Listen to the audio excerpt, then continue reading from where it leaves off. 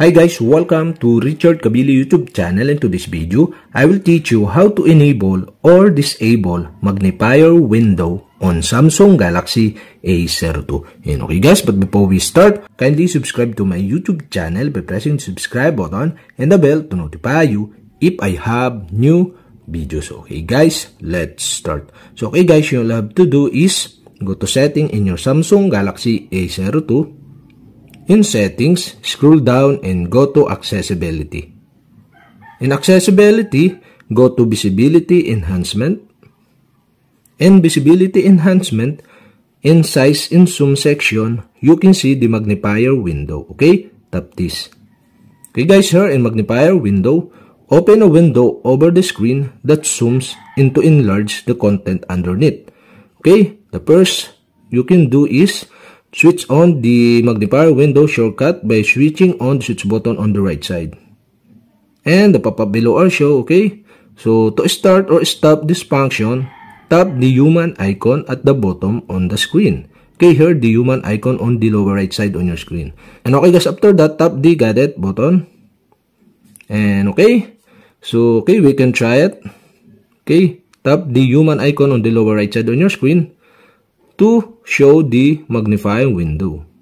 And okay guys, here in magnifying window, okay, you can use this or you can slide this by tap the side of this magnifying window to slide and zoom using the magnifying window settings.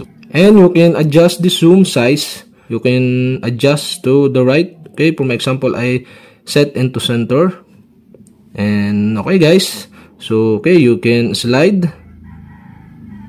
So okay, that's it. And also you can adjust the magnifier size.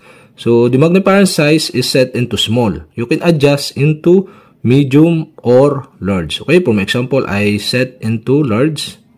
So okay, here the size of the large. And also you can enable the ignore diagonal movements. If this turn on, this can help prevent accidental skipping to a different line of text, okay? And another one is the move with cursor while typing, okay? If this turn on, move the magnifier window as you type, not supported in all apps, okay? You can turn on also this. And okay guys, you can remove the magnifier window, so by tap the human icon on the lower right side on your screen.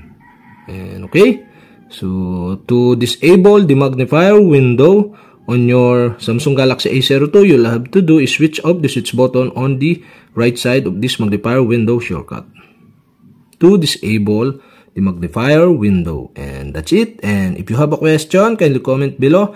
And don't forget to hit the subscribe button and the bell to notify you if I have new videos. Okay guys, thank you for watching.